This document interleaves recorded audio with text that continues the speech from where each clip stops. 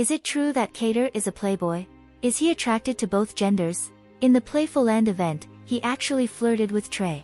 I believe the only thing that has been officially confirmed on EN, as of this video, is that Ace had a girlfriend at one point. That is all.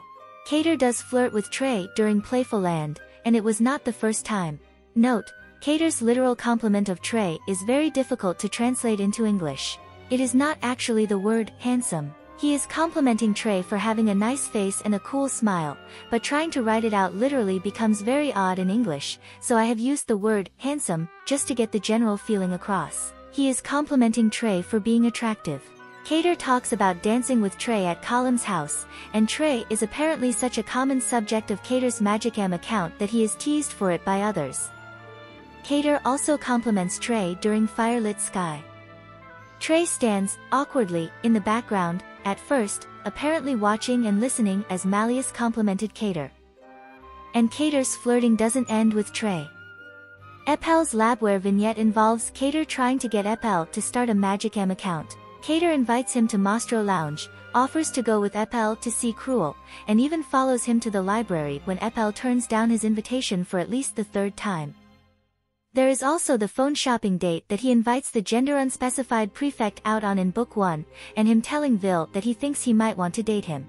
Cater also references girls possibly more than any other character, talking to Trey about how beautiful he imagines Epel's sister would be, if he had one, and then joking about being attracted to Epel's mother, instead.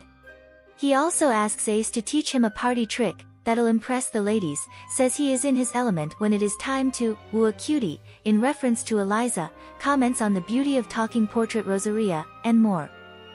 And, like many of the characters, it might be best not to take what Cater says at face value. If your definition of playboy is someone who dates a lot of different people, then playboy does not apply to Cater, as far as we know. What we do know is this. His family moved around a lot when he was a child, so, at some point, he started intentionally keeping his interpersonal relationships shallow rather than try to forge meaningful connections. That's why I always tried to be on good terms with everyone, rather than forge strong bonds with a chosen few. Like a circus performer who has a grand old time with people from around the world, and then packs up and moves on. While never stated outright, it is a common theory that this is why Cater keeps Trey at arm's length during Wish Upon a Star. Trey is already his closest friend, so Cater might be keeping up a buffer zone of secrets like what his true wish for the star sending is, so that they do not become any closer, and their inevitable parting will be less painful. Lilia tries to encourage Cater, saying that, in deciding not to get too close to any one person, he may be the wisest one there, but Cater is not convinced that Lilia can truly empathize. Lilia's developed cherished relationships while living in the same place his whole life. There's no way he could ever understand how helpless I feel. Another thing we know about Cater is that he might be feeling the loss of one specific friend in particular. He tells Silver that he remembers making a friend at a new school one time, only to immediately learn that he would be moving away again the next month. It is interesting that he mentions this one friend in particular. Were they the catalyst? Was that the point when he decided that he would never get close to another person?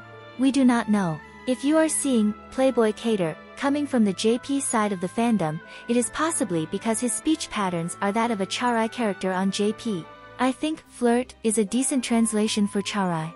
It has been localized as shallow on EN, and it is the reason why Eliza rejects Cater during the Phantom Bride event.